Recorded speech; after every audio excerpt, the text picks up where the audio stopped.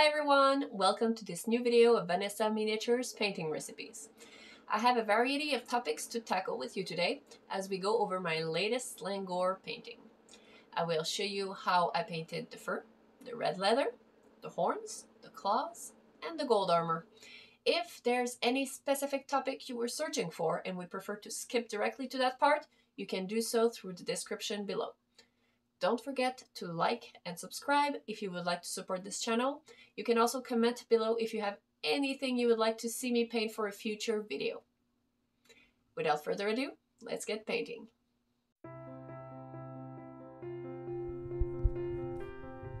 I began by basing this whole model in Slaanesh purple. It's a dark purple that will make an excellent base for most of the elements in this miniature. Prior to base coating, I had prepared the Slaangor with a zenithal to determine my light source. What I want to do now is cover the model but respect the zenithal as well. Since Slaanesh purple is a thick contrast, I added water to thin it down where the light is the strongest, wet blending directly as I apply it.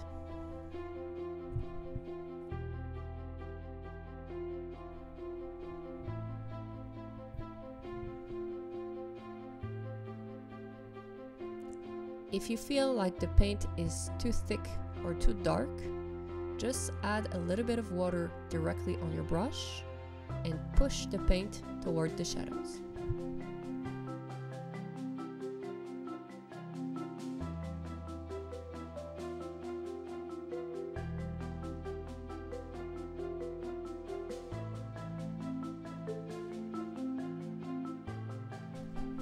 Moving on to violet red as a first layer of fur.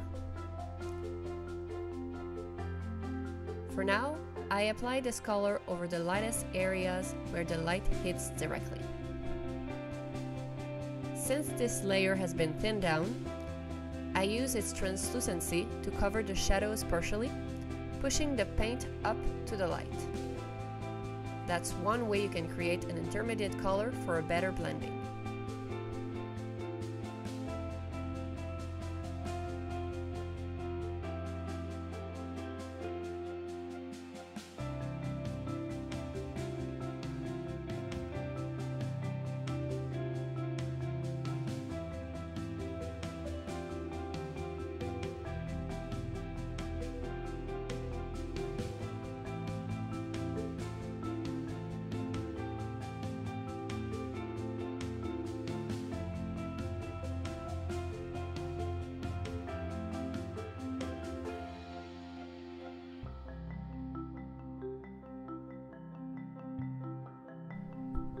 Next, I'll be introducing ivory in my violet red to create a lighter tone. I'm using a worn-out brush that will be perfect to stipple a fur texture. I always start where the light is the strongest, and as the paint wears off my brush, I simply damp it a little to work on the darker areas. This way, the paint is thinner where you need it to.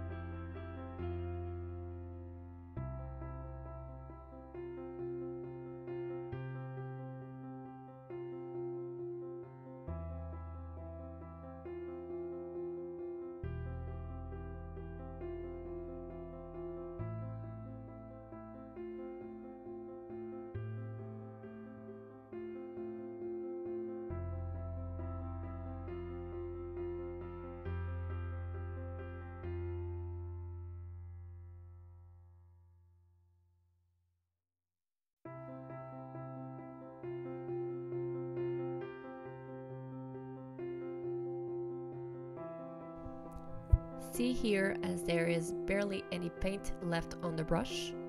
That's when I work on the shadow area so that it looks darker than the area that is more into the light. I will add even more ivory into the mix.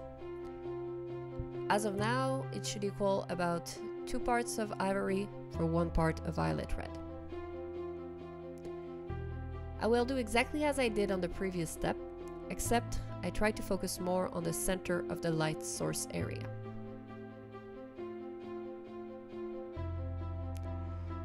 You can also have a glazed version of this color or dampen your brush as I did before to go over the area and blend in the colors.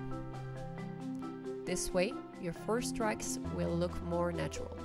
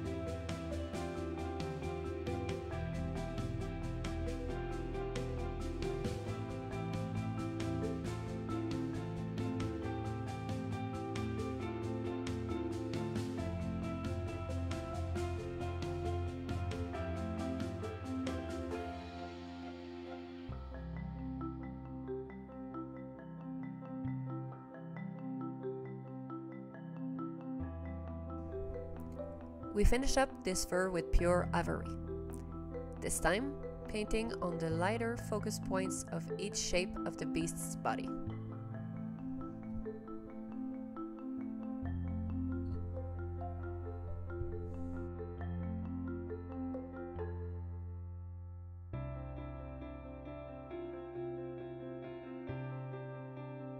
Time to hop on that sexy red leather. Glory to Slaanesh. Starting off with wine red, one of my favorite red paint. You want it translucent at first, so thin it enough so you can see the dark purple through that red.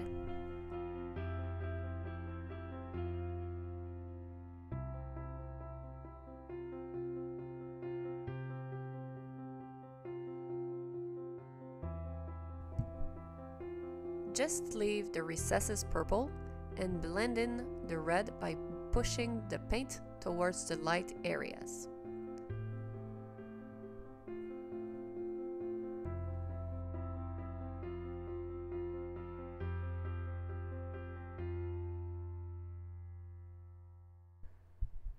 Once this is done, then you can come with a second layer to saturate your red where the light focus is.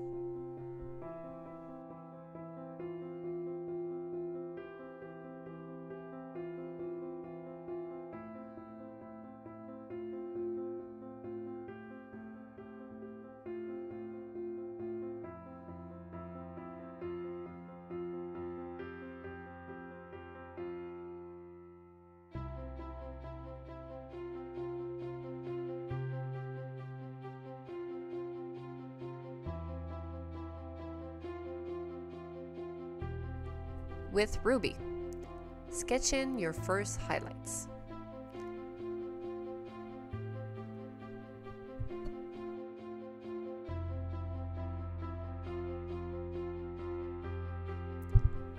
The highlight with this color needs to be large.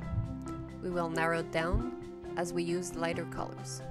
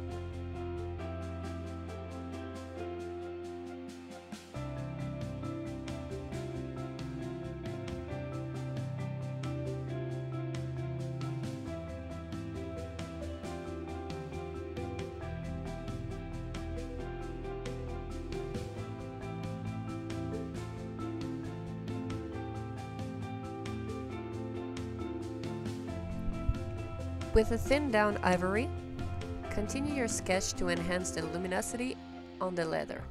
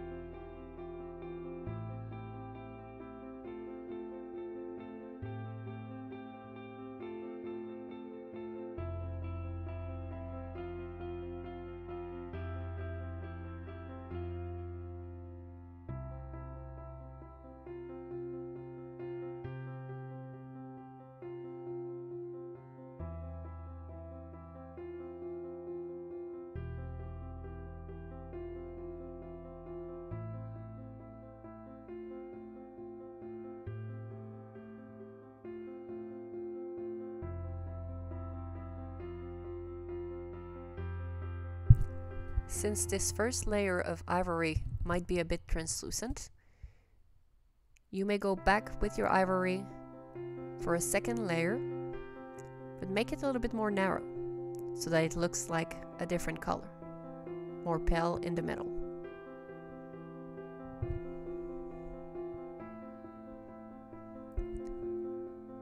You might find the leather a little bit pinkish right now, but don't worry.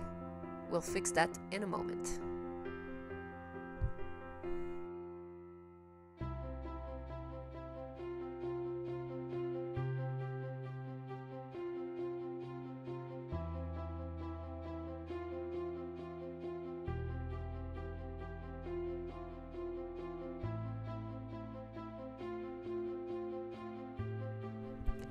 Going back to wine red, I create a glaze, a very translucent layer. Make sure you wipe the excess water on your thumb or a towel. There is a fine line between a glaze and a wash. You don't want water going down into your recesses. We want to have perfect control. With this red, we are going to go over the ruby, even slightly over the ivory. You want to push the paint towards the red that you can still see from your first step. This will blend your highlights better and bring back that beautiful red tone thanks to the undercoat of salmon pink.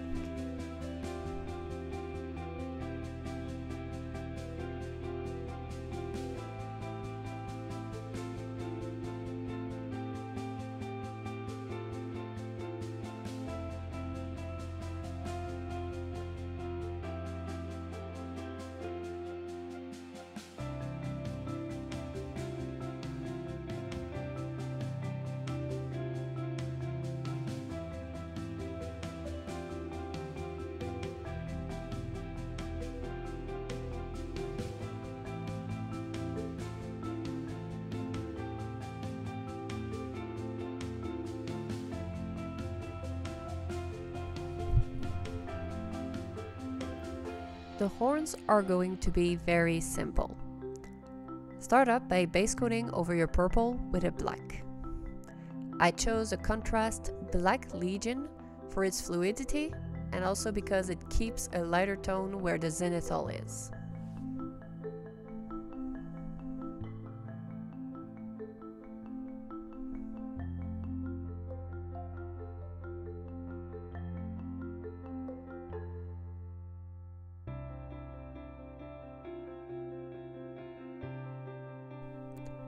With burnt umber, I layer over the edge of the horn's texture, covering most of its front and back.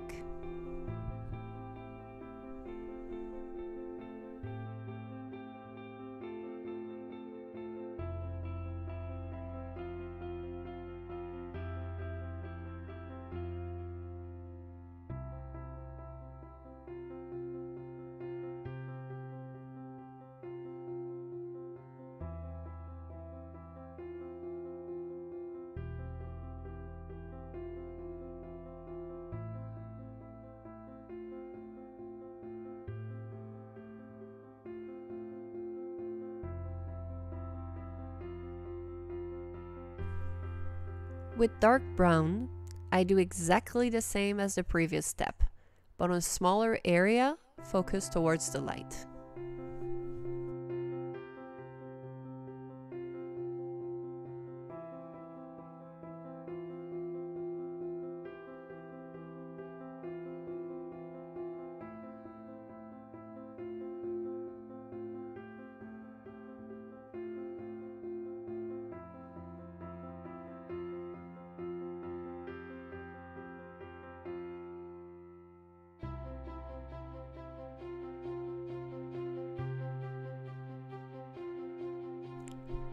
Finally, with light earth, we light up the horn's edges even more.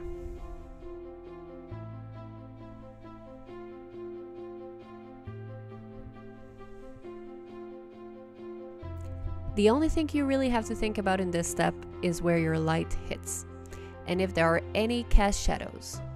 Keep your paint well diluted so it flows properly.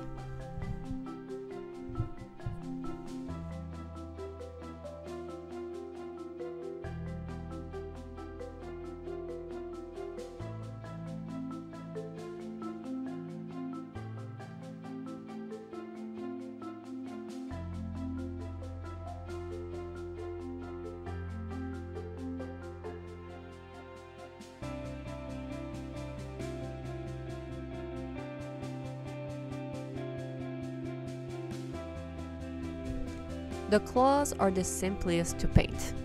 Using purple, we will dry brush over them and pick up the details. Dry brushing implies you need to wipe off as much of the moist in the paint as you can. This is why you put a little bit of paint on the brush without mixing in any water. Beat the brush on your thumb until there's just a little bit of pigment left. This way, you don't have to worry about smudging your miniature.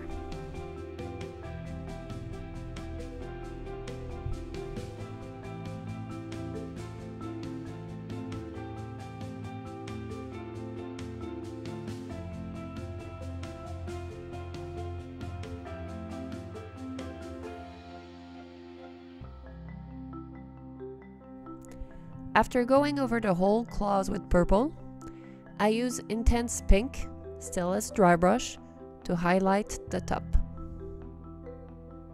This will just give it a little tint of pink.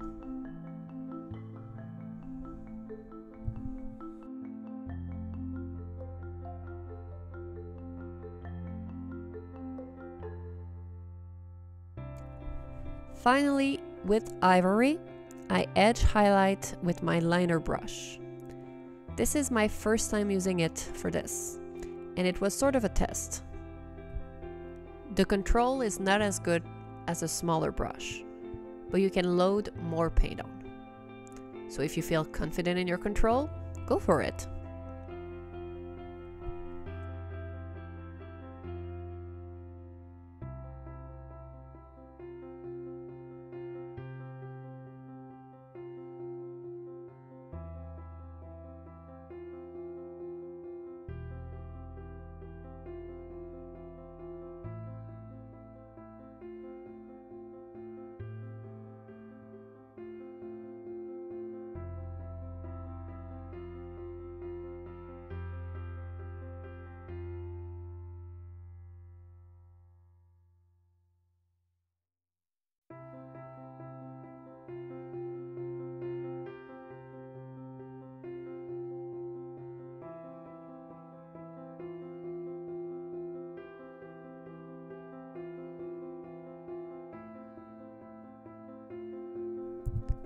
Once I was done with edge highlighting, I thinned down my ivory and glazed over the claws to give it a shine and blend in the edges.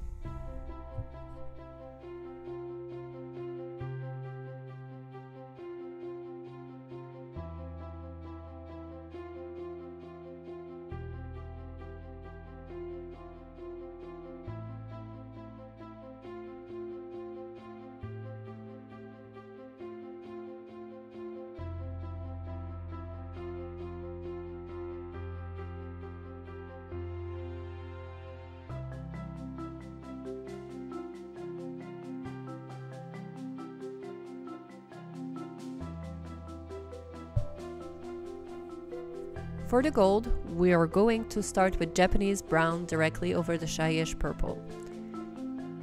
We are using that purple as an undercoat and a shadow color.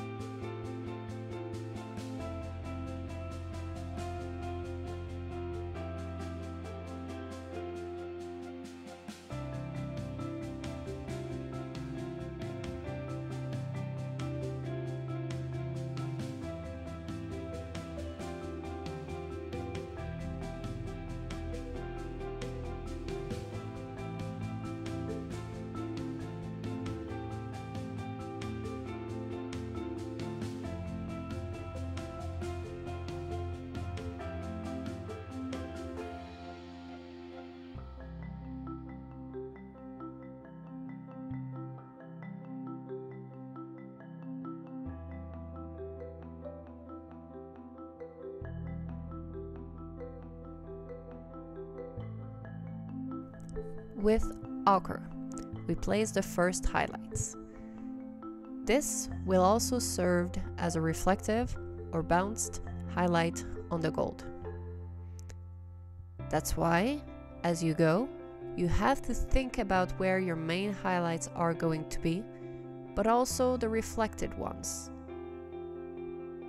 For more info on that matter, I suggest watching this other video on gold armor.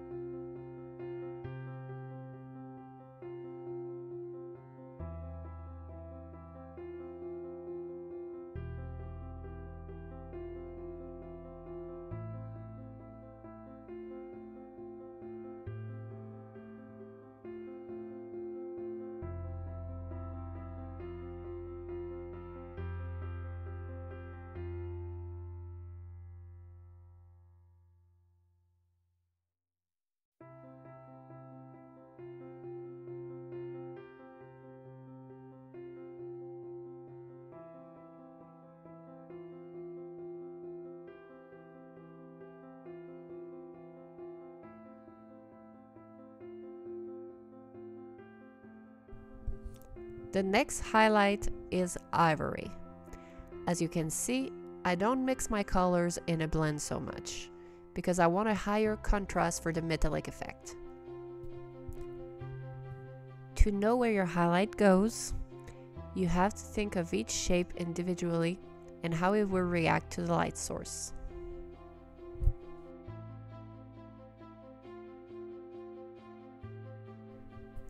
This is a very simple gold recipe. 4 colors, all in all, including the initial shyish purple. This is a sketching approach to non-metal metal that looks quite nice as a tabletop gold. I use it all the time on my commission work.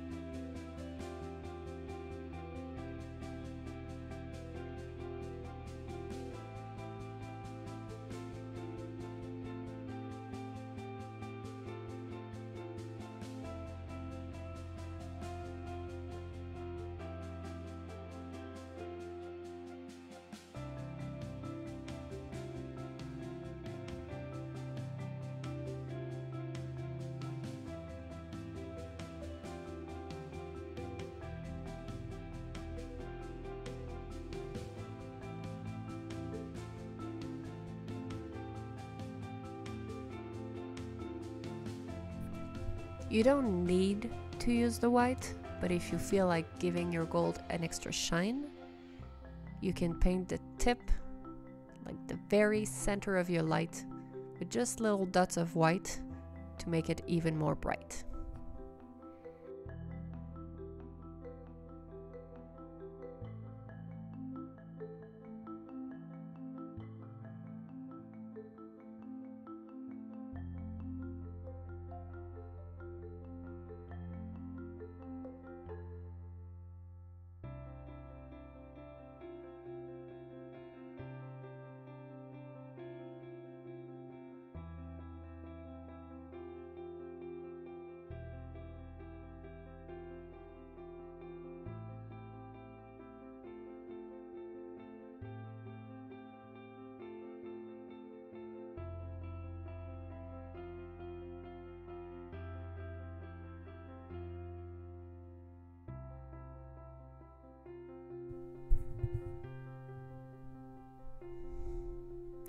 And there is your final look. I hope you liked this video. If so, please show your support in any way you can by liking, subscribing, commenting, or moving on to my next video. Read the description below for more ways to find me and support my work. Thank you for watching. See you next time.